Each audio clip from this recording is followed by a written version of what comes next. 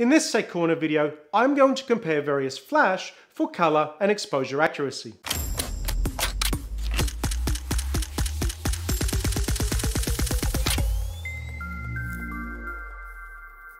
These days, the market is flooded with so many brands of flash, from really cheap eBay specials all the way to high-end strobes costing thousands of dollars. There are many factors that you need to consider when deciding on a brand.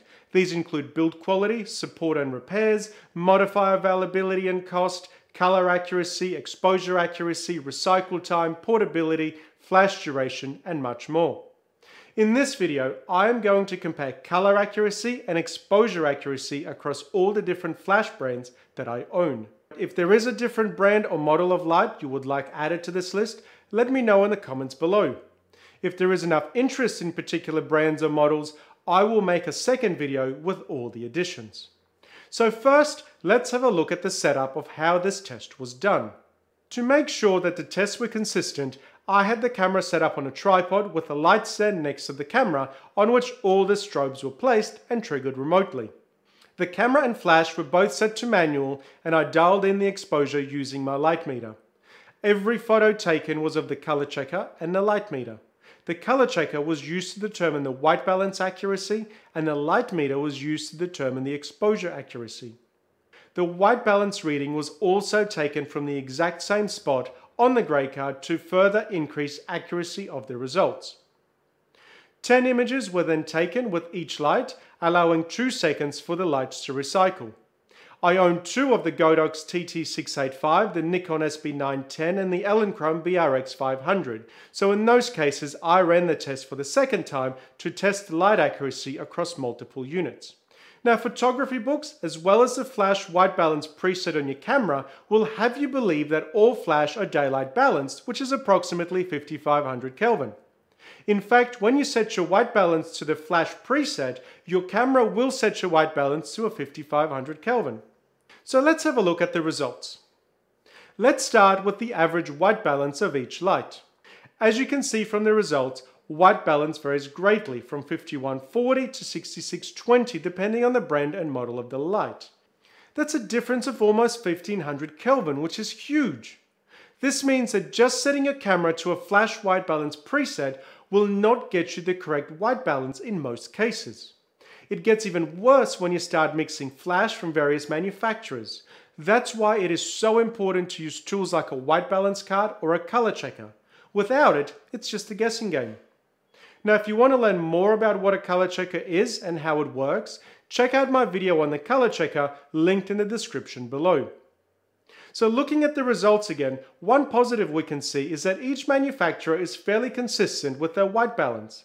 I realize that the sample size is quite small for some of the manufacturers, however it is clear that Elinchrom lights are the most white balance neutral at around 5700 Kelvin and Broncolor are the warmest around 5200 Kelvin. The Nikon SB910 seems to be the most offset from the 5500 Kelvin, and of the 2 speedlights that I own, they seem to vary a fair bit, which is a little disappointing. Maybe I can borrow some SB910s from other photographers and do this test again at some point. We can also see that the 4 speedlights consistently sit above 6000 Kelvin, making them the coolest of the lot. So these results are the average values over 10 exposures. Again, for all the statisticians out there, I know this is a small sample size, however the results were very consistent. So let's have a look at the white balance variance over 10 consecutive exposures. As you can see, almost all flash tested were within a 50 Kelvin variance, which is great to see. That 50 Kelvin is the total variance, not a plus or minus, making the variance from average so small you would never be able to tell the difference visually, no matter how amazing your eyes are. Once upon a time, color consistency played a huge part when deciding which brand of light you want to use. These days, technology has caught up significantly, as you can see from this graph, so color consistency no longer plays a pivotal role in flash selection. It is good, however, to be aware of the color temperature of your flash when mixing light sources or balancing for ambient light. Finally, let's have a look at exposure accuracy. For this test, I had the light meter next to the grey card measuring every exposure across every light. I had the light meter in the shot to give me a record of all the exposures. Now before I get comments below that the light meter can't react fast enough to display the reading in the photo being taken, I am aware of that. The meter displays the last metered exposure as it waits for the flash to fire again, so I knew that the exposure in each photo related to the previous image. So with that out of the way, let's have a look at the results. All flash were within 1/10 of a stop. Given the margin of error we're working with, since the light meter's accuracy is 1/10 of a stop, I would say that all the flash in the test are just as good as each other with no clear winner. There are lights I would love to add to this test which I just don't have at the moment. If there is enough interest, I will try and borrow or hire some other brands and do this test again.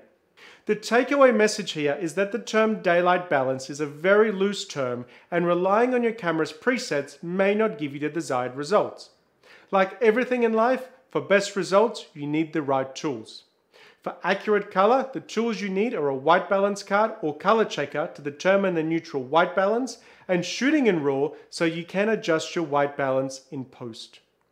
Thanks for watching this TechCorner video. Please comment below with any questions and don't forget to subscribe and press the bell icon so you don't miss out on future videos.